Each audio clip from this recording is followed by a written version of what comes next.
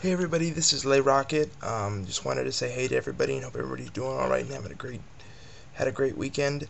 I just wanted to give a quick shout out to the people of Jefferson County and say thank you guys. You guys were great. You guys threw a great show and threw a great party on Saturday night with Ted Nugent.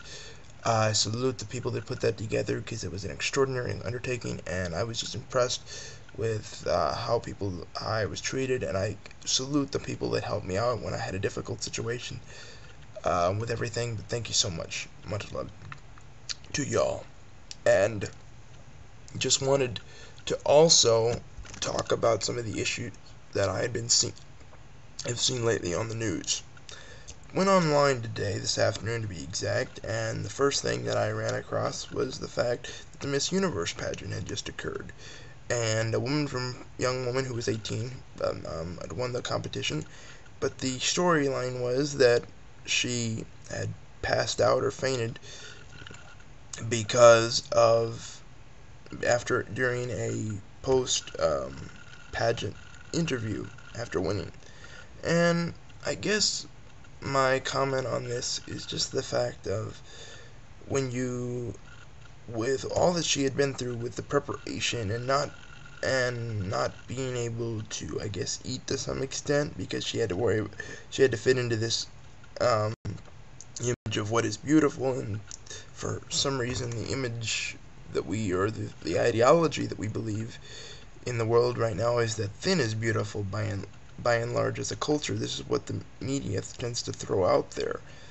And I have a problem with that because I believe that facilitates young women to believing that the only way that they can be perceived as beautiful by the culture is by being thin, and as a result they um, choose to begin not eating and starving themselves, and maybe just and as a result obtain eating disorders. Now, I'm not saying that eating disorders are by and large because society says you have to be thin, because individual choice still plays a big huge role on this, but you have to watch the images and the messages that you send out to a culture by and large.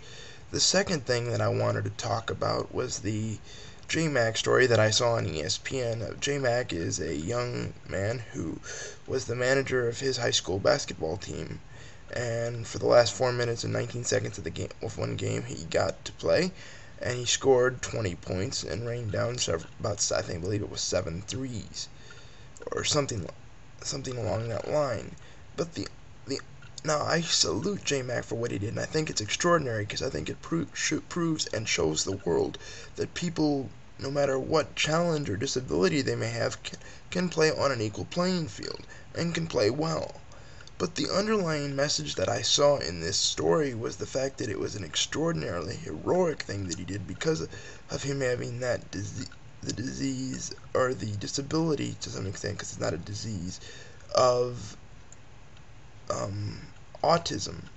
And the problem that I have with that is there's no need to, I guess, as a culture, feel sorry or look down upon or anything of that such on people with disabilities, because I think the like I said, the underlying message of this was a great, even greater feat because of the fact that he had the autism.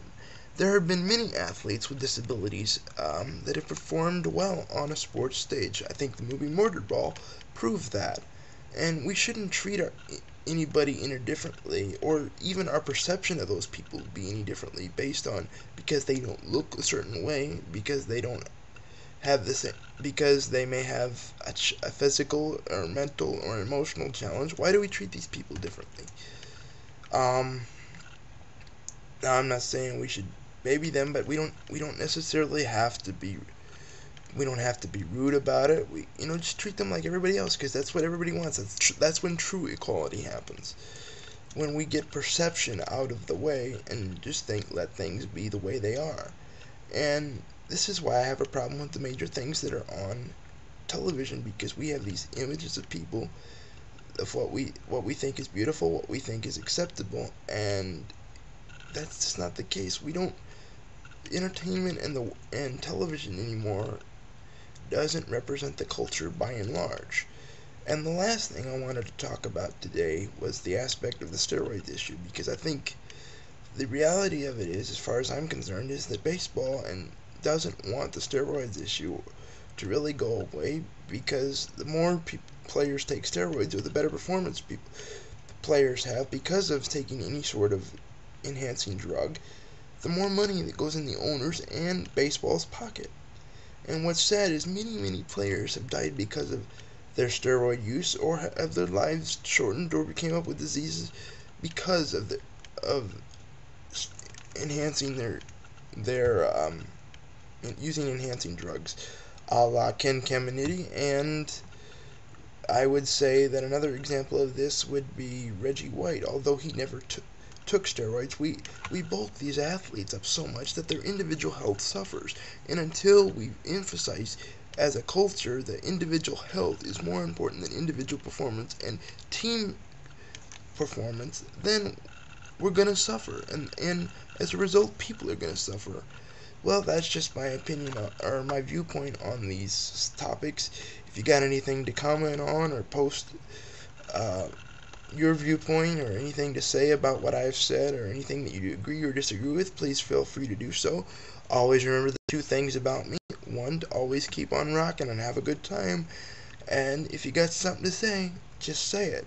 Because the world wants to hear from you, one way or the other. And the more people speak out, the more we learn. Well, till next time, have a great day, have a great evening, and talk to you guys later, and thanks for watching. Bye-bye.